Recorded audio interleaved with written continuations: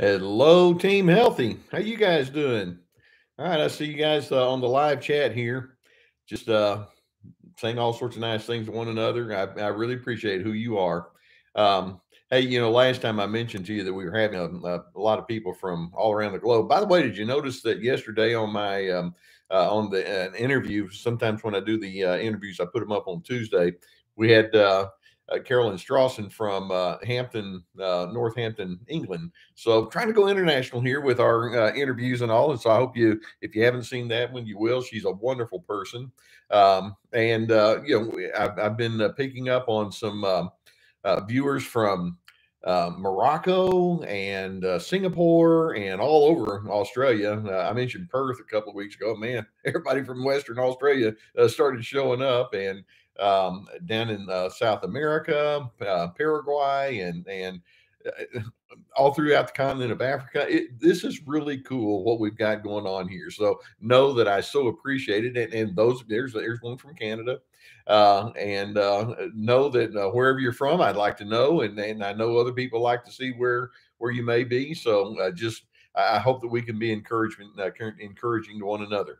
Okay, today I've got some really interesting questions here that I'm putting under the category of you improving yourself even when that narcissistic person won't reciprocate. Now, not that we're going to put a total grading system on that, but um, narcissists, if there's anyone that needs to improve themselves, they would be near the top of the list. And I don't want to say that to think, and I don't have to, because we all have the need to grow and mature. It's called the actualization process, where we're trying to become the person that we are ultimately capable to be and that we are meant to be, which is goodness and decency and love, which is why I go with my mantra DRC: dignity, respect, and civility.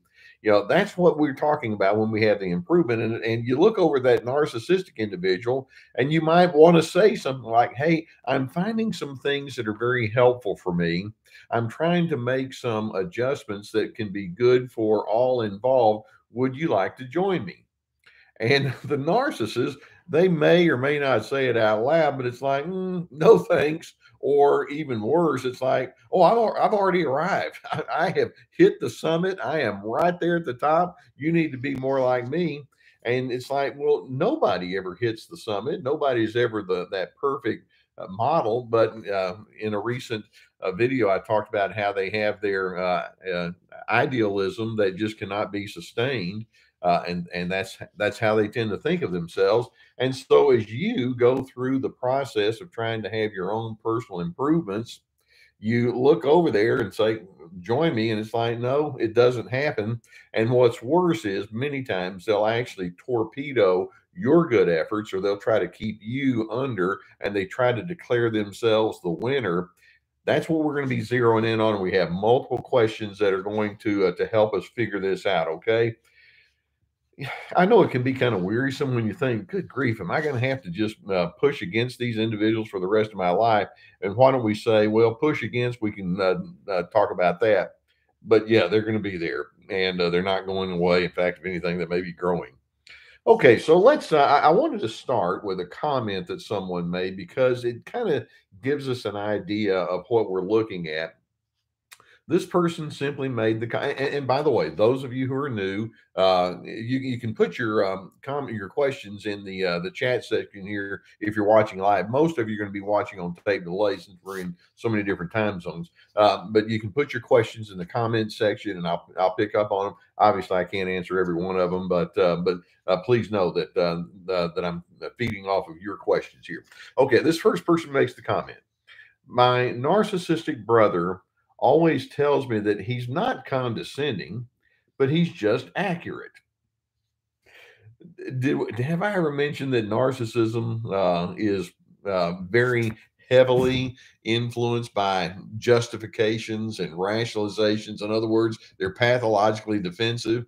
So this person says, my apparently his brother is just very condescending and always has to be right, and their opinion is the last one.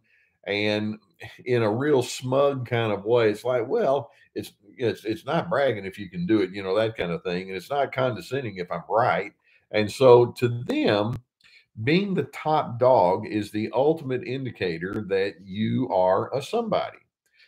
Whereas, no, not necessarily in a healthy way of looking at relationships. Being loving says that you figured a few things out. Having empathy or being cooperative or being fair-minded, those are the signs that says you're getting somewhere good. But the narcissist is like, well, I'll tell you what my sign is. My sign is I'm right.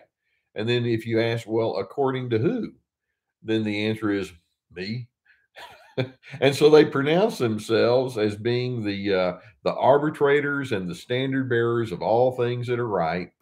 And I want us to start with the assumption that even as you're trying to make your own personal improvements and you're engaging with that narcissistic individual, one of the things that keeps them from reciprocating with your good efforts is they have ridiculously low self reflection skills. They have very poor insight. They use a lot of twisted logic in trying to keep themselves propped up. They're highly competitive. And so having a sense of connection or a sense of coordination and harmony is not their goal. Being better than you is their goal. And obviously, they have zero room for nuance. This person says, I'm not condescending, I'm just accurate. Well, let's take a simple illustration. Let's suppose you're discussing something about um, how to deal with a child that's acting up, and that narcissistic person can come along and say, "Well, I'll tell you what you need to do.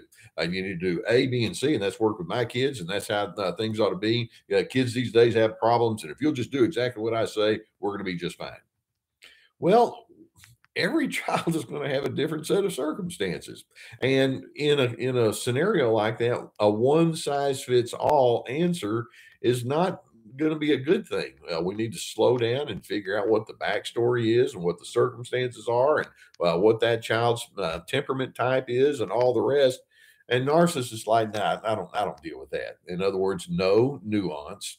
It's just like I have declared that's enough.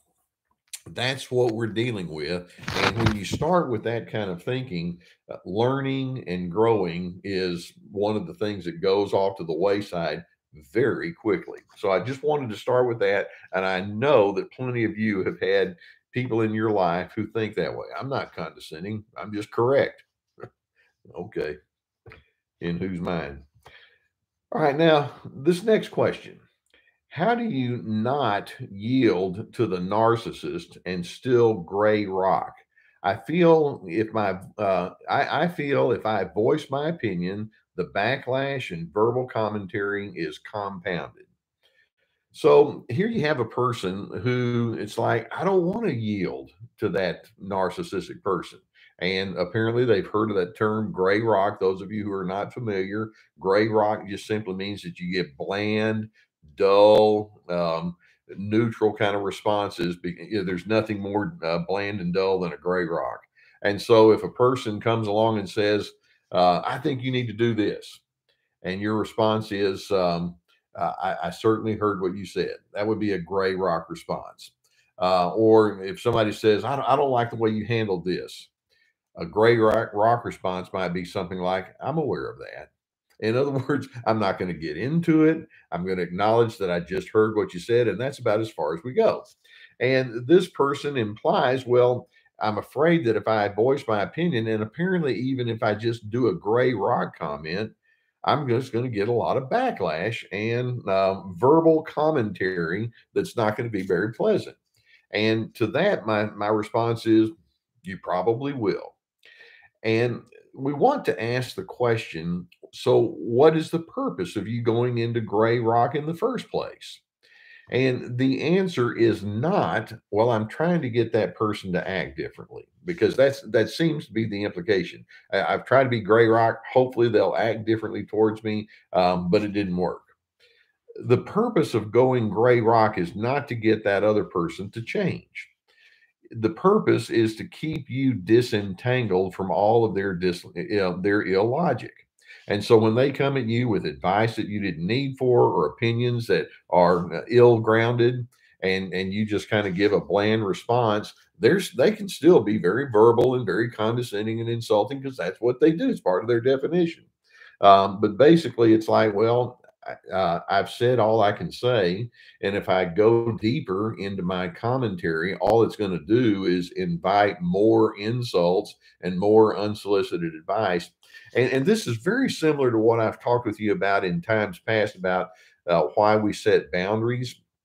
One of the things that I hear from people is, well, I tried to set a boundary with that narcissistic person and it didn't work.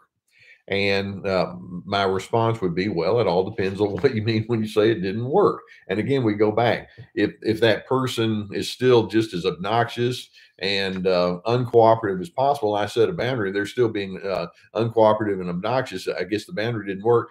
Your boundary is not for the narcissist. Your boundary is for yourself.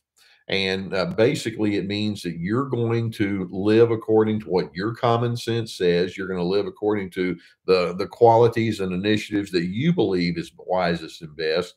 And there's just the assumption, but I know that the narcissist is A, not going to appreciate it, B, probably try to trip me up, and then C, they're going to skip on down the road in their own merry way, thinking, boy, am I glad I'm not you. And so that's what they are.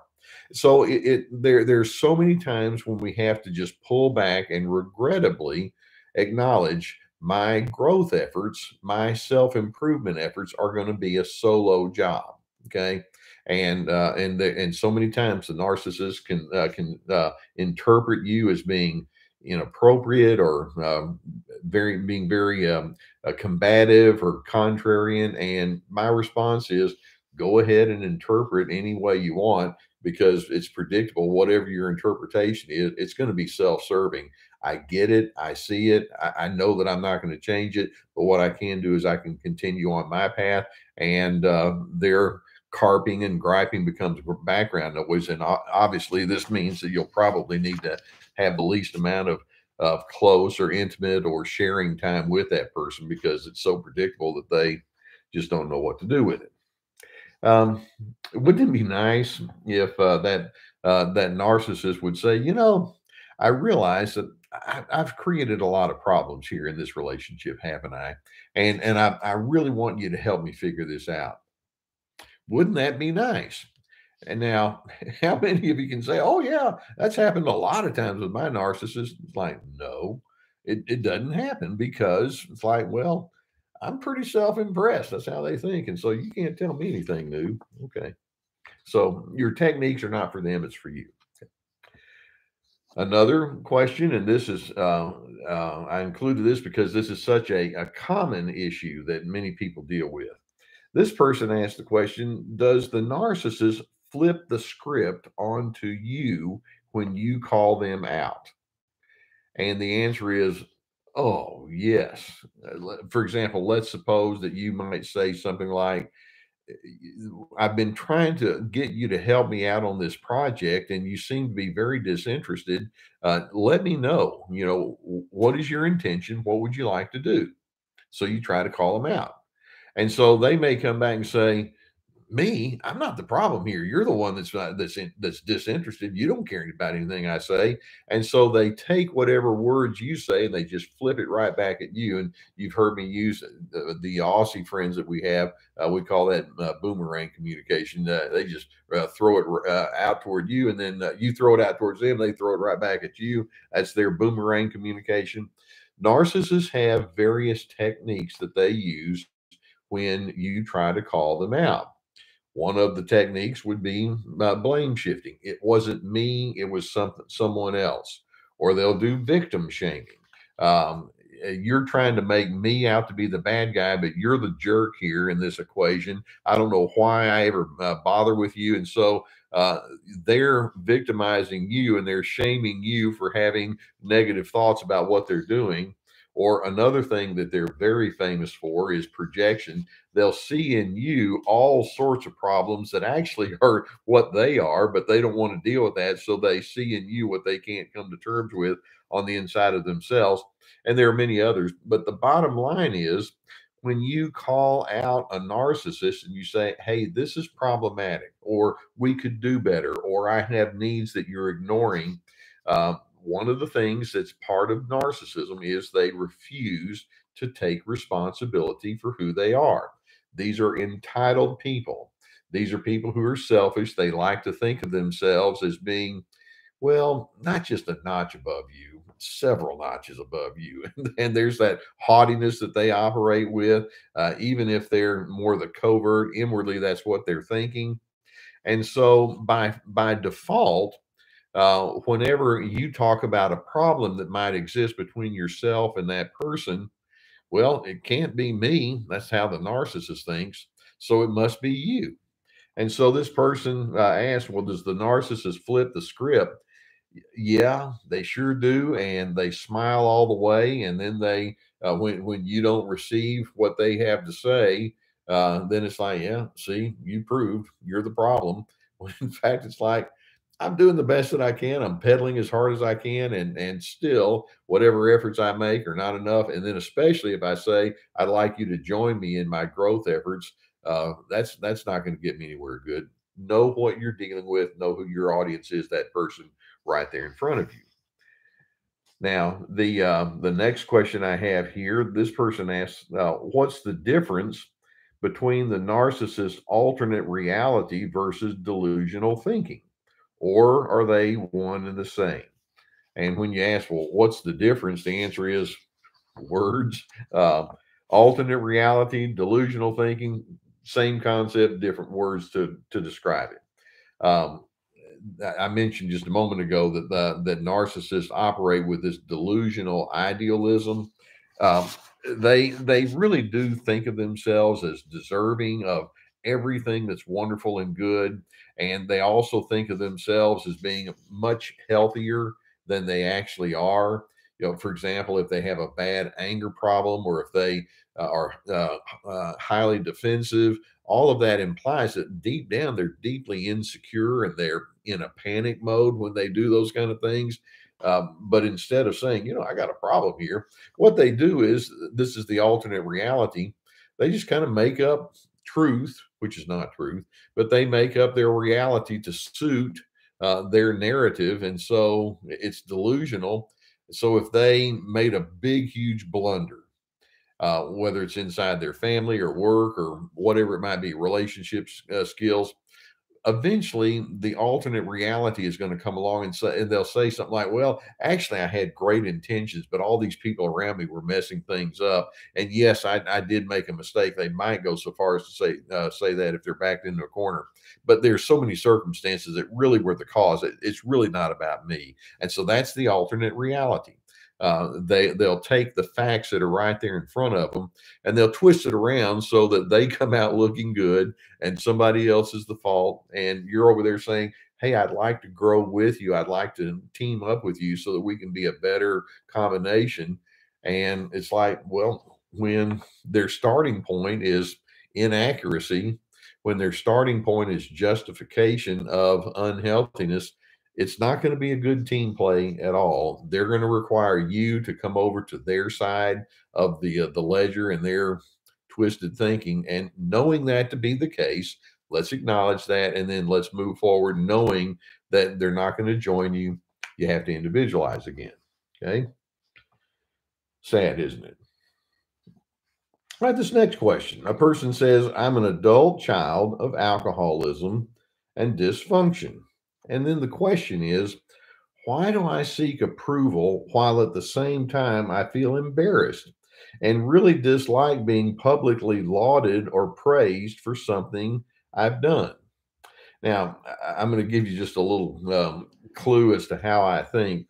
As soon as someone says, I grew up in an alcoholic's family, my immediate reaction is, oh, so you didn't deal with emotional issues well. When we talk about a person who has these kind of addictions, whether it's the painkillers or other kind of drugs or alcohol and things like that, basically you hear the term escapism very commonly associated with that. That individual who's addicted has decided, rather than going straight forward and dealing with life and the realities that are in front of me today, let's ignore that. I'm going to go meet with my buddy Jack, Daniels, and I'm just going to have a good time with Jack. And so there's so much passive aggressiveness, there's ignoring, there's kicking the can down the road. And so this person grew up in the dysfunction that represented. And so she says, why do I seek approval? But then, even if I get approval, I feel kind of embarrassed if somebody does pay me compliments. What's going on there? And you go back into your childhood and you think, how many messages of negativity or invalidation or disdain or criticism did I receive? And probably the answer is lots. Or if there's neglect and there's just this lack of building up, over time, that becomes your standard, that becomes your norm. And when someone comes along and says, I noticed something you did right, it's like, am I hearing that correctly? Well, yeah, and it's not your norm. And so many times, if you've grown up in an alcoholic family or a narcissistic family, the messages have been so deeply embedded in your brain that healthy messages sound foreign. By the way, tomorrow, and I'm hoping you can get into this. I'm doing a checklist on narcissistic parenting. Some of the most common things that narcissistic parents do that can follow you, and the message can follow you for many, many years after you're deep into your adult years. But basically, there's a brainwashing that goes along with being brought up by a narcissistic parent. And so part of the brainwashing, keep in mind, means that they elevate themselves at your expense. And so later on, as an adult, when you're not around that person and someone comes along and says, I'd like to talk with you about the things that make good sense. It can just feel strange. You're having to acclimate yourself to what I refer to as a different psychological language, the language of encouragement, the language of empathy.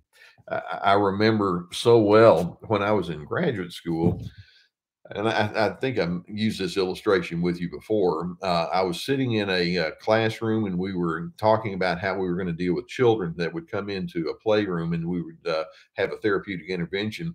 And the professor, who became a dear friend of mine, said, what we need to do first and foremost is we want to establish an atmosphere of freedom for that child to feel like it's okay to come in and express themselves in whatever way they need.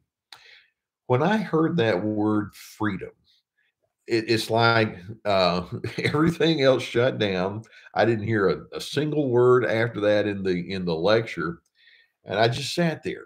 Freedom as a child. Wow, because I didn't really feel a lot of freedom as a child.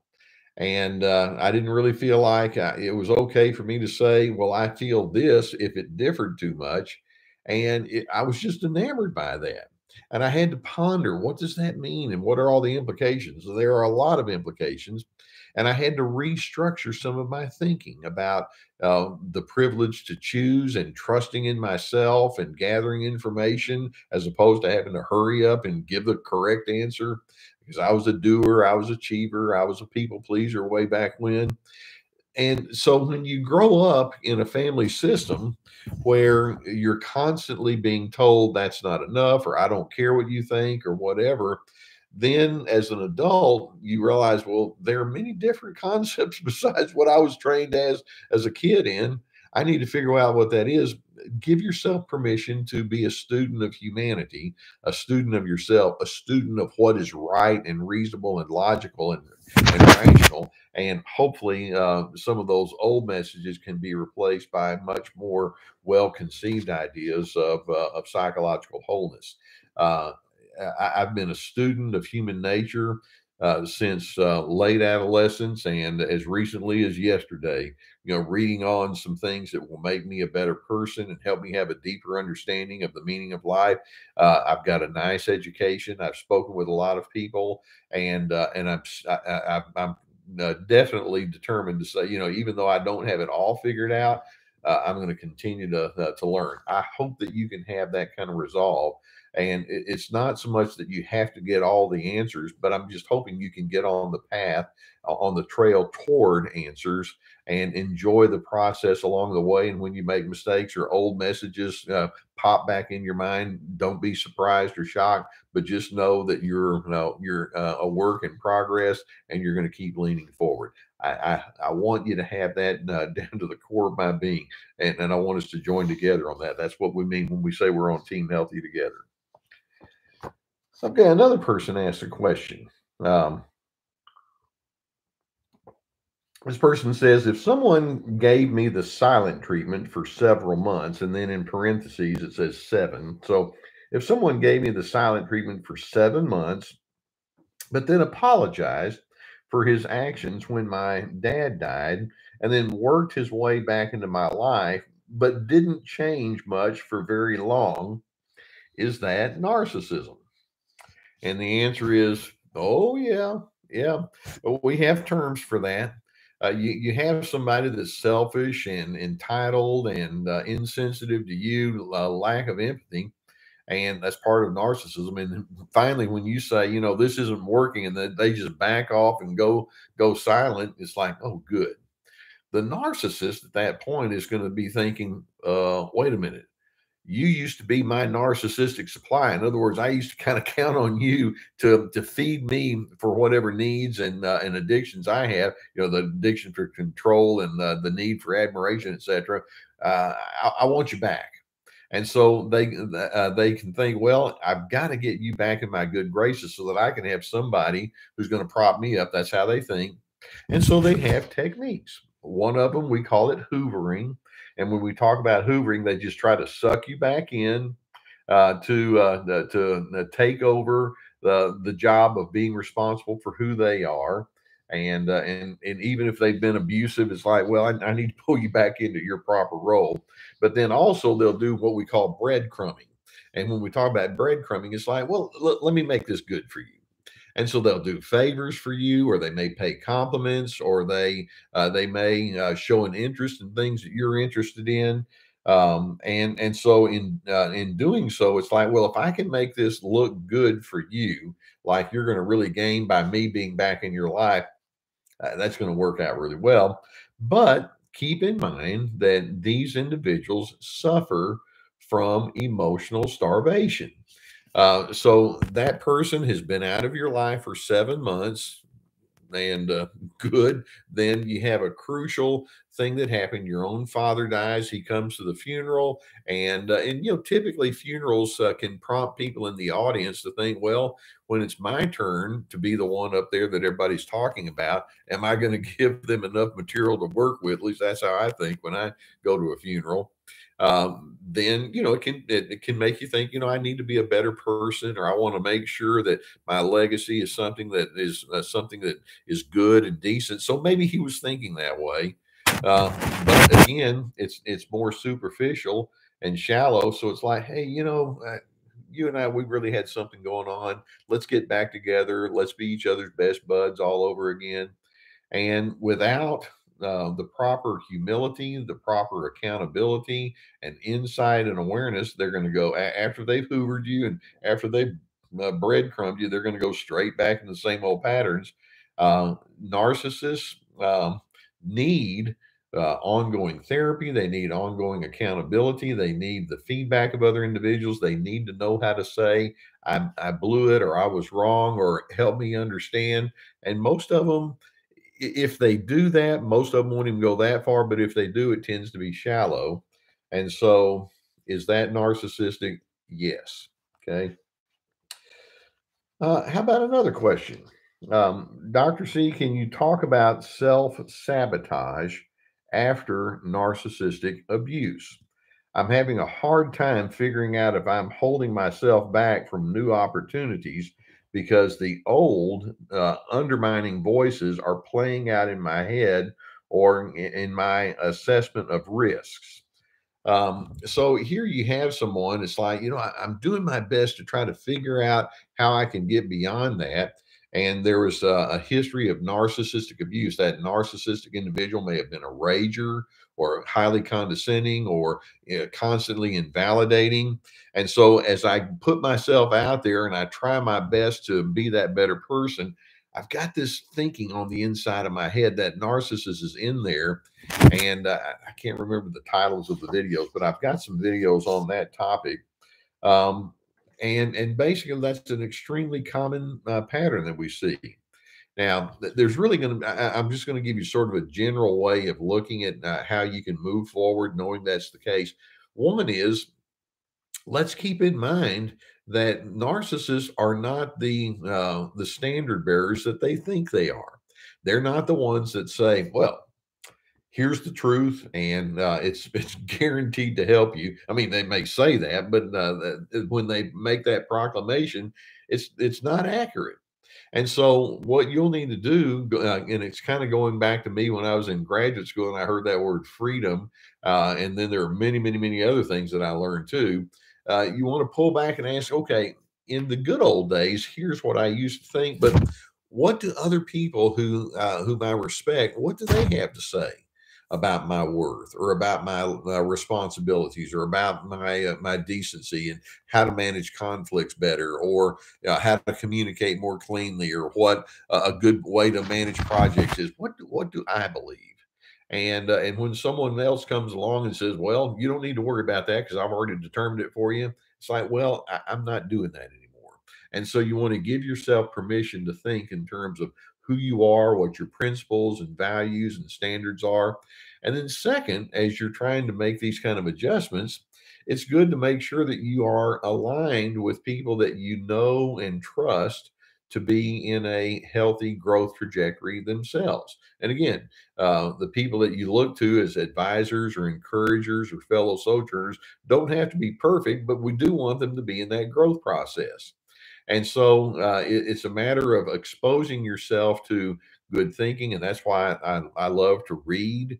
And yeah, if there are any things like on the internet or things like that now that we have that can be edifying in that regard, I'm going to soak it up, and then I want to be with people that I know are in the same growth mode.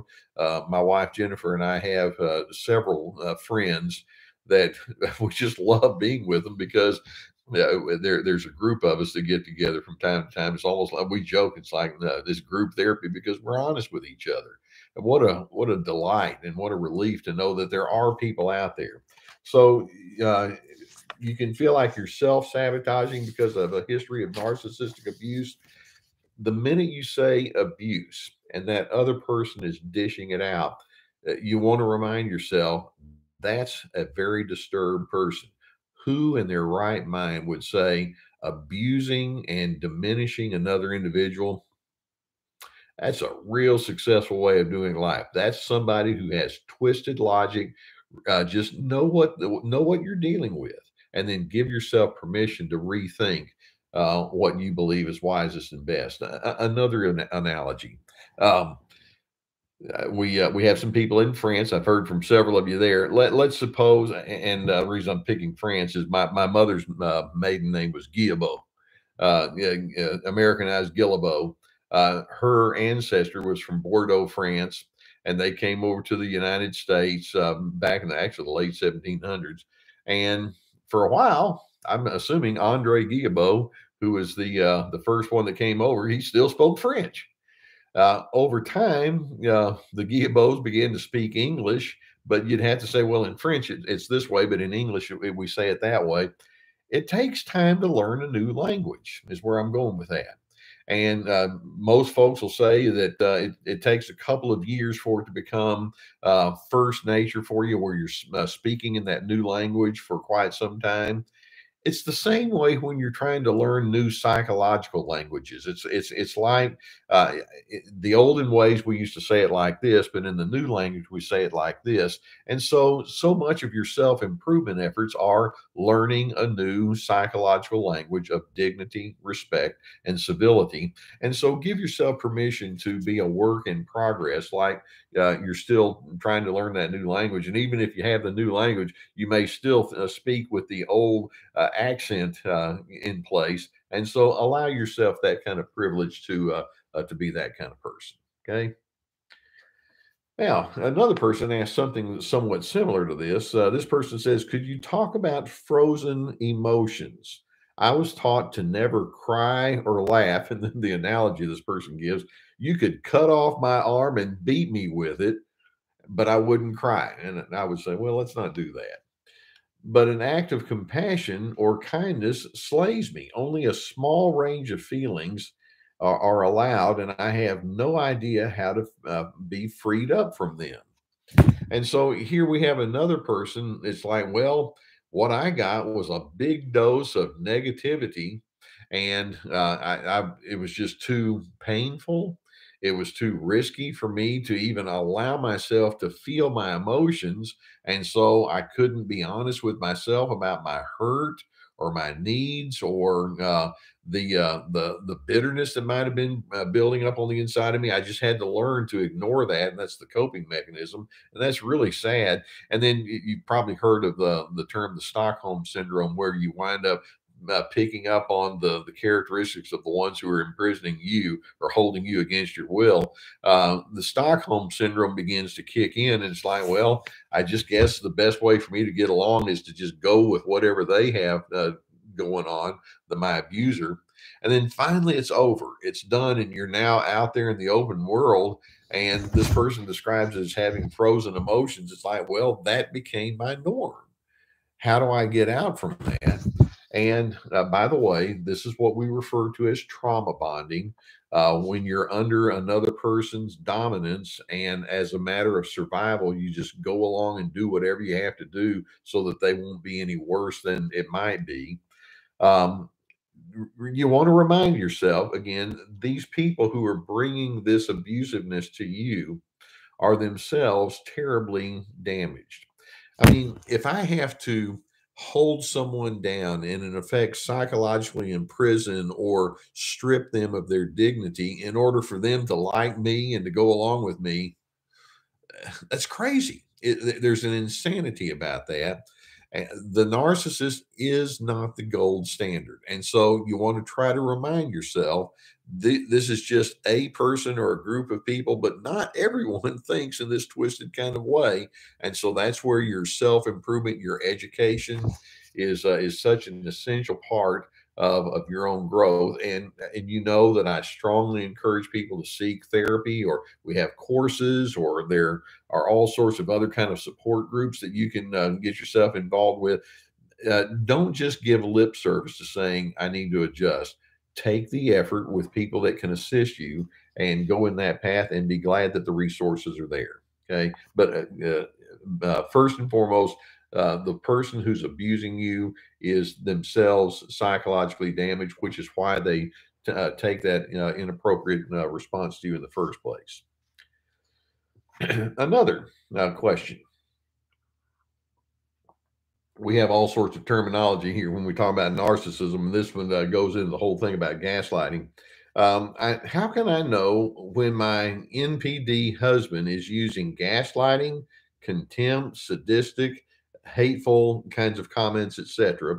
My husband said the only reason I got married because everyone else was getting married. Then we ate cheap hamburger for our anniversary for years. So apparently she's referring to her husband, who gaslights and shows contempt, sadism, hate, and all the rest. How do I know if that's happening?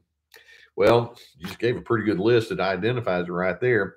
When a person is gaslighting you and holding you in that contempt, you're going to hear a lot of insults. Does that happen to you? You're going to be on the receiving end of plenty of criticism. Your decisions are going to be second guessed very consistently. You're going to be belittled. There's going to be a disregard for the pain that you feel that's generated by that narcissistic person. And somehow, if there continues to be a problem between that narcissist and you, it's your fault. That's how you know. And so, again, I'm going to say, let's go back and ask the question now: who died and made that person king, or who died and made that person queen? And the answer is nobody. And so it's like, okay, again, that's one person's poorly informed opinion.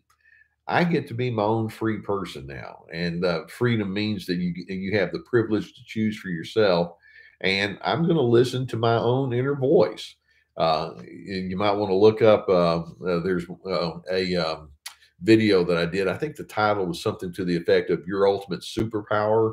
When you're dealing with a narcissist, and that superpower is to learn how to trust in yourself. And frankly, it's one of my favorite videos. So if you haven't done that, go and check that out. These are individuals who when they keep coming at you with negativity, they're more or less giving you the message, hey, you're now getting, you're on the receiving end of a lot of garbage. Just know it. Here it comes, and prepare yourself.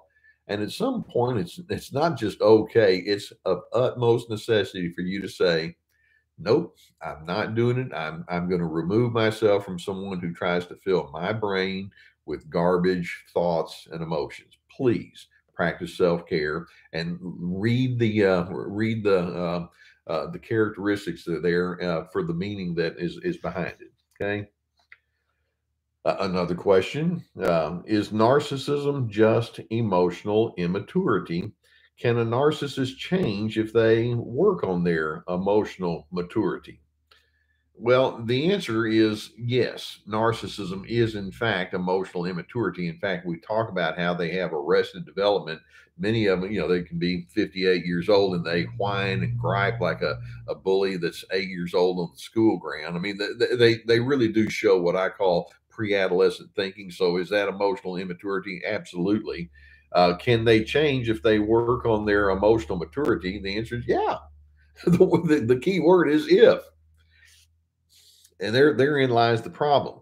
In order for a narcissist, or even you or me, if you're not a narcissist, in order to experience change, the first characteristic that we need to embrace is the characteristic of humility.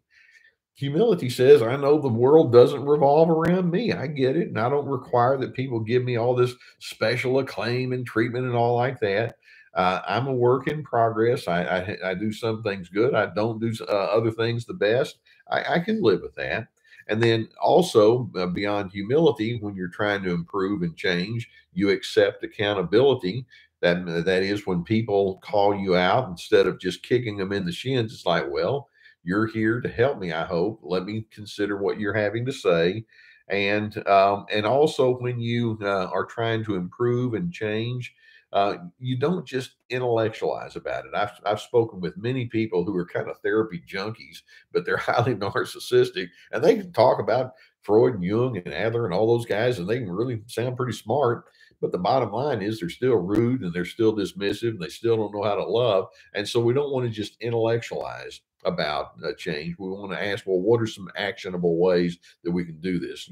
My sense of kindness, or my service toward other individuals, or establishing boundaries, or managing myself wisely in the midst of conflicts, those kind of things. And so again, can they change? Sure, if they work hard enough. Is it highly probable? Not really, because their entitlement and egotism and manipulation and all this so strong. I mean, that's the defining feature of narcissism. And so just again, know what you're dealing with. Okay, we're kind of out of time here, but let's go with one last question. Well, this is actually more of a comment. This was kind of an interesting one. This person says, doing marital work after death seems unusual at first, but I'm learning it's necessary. So, in other words, apparently this person says that narcissistic person that I was married to has now died.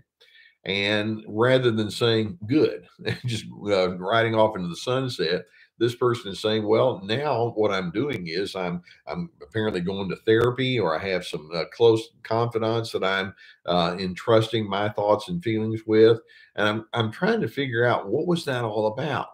And I think that's an excellent way to move forward.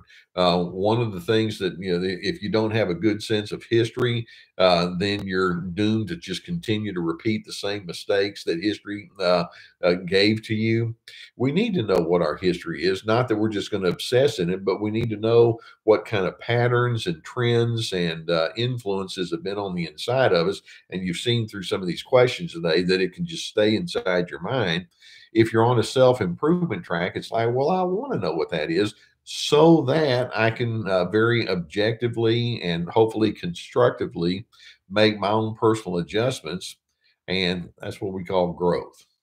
So, what we're saying today is yes, stay on your path towards personal improvement. And when the narcissist says, I don't want to reciprocate, I don't want to give back to you the good effort that you're giving towards yourself and the world, then it's like, okay, good to know. That means that you and I are not going to be close confidants. That means that I'm not going to draw heavily upon you to give me a good quality of life. I need to know that. I'm going to go towards individuals who can work with me because I don't want to be in any other direction. I'm on Team Healthy. I stand for dignity, respect, and civility. And if the narcissist says, "Oh yeah, me too," and then they don't show it, or if they say, "Oh, it's just a bunch of garbage," uh, okay, there you are. So let's stay in our growth trajectory. Let's stay on the path with one another. We're going to welcome anyone that wants to go along with us on that. I'm not going to hold that narcissistic person in hatred or contempt. There's a certain pity and compassion that I'm going to have. It's like, I'm so sorry that your life is such that you feel the need to diminish so many people.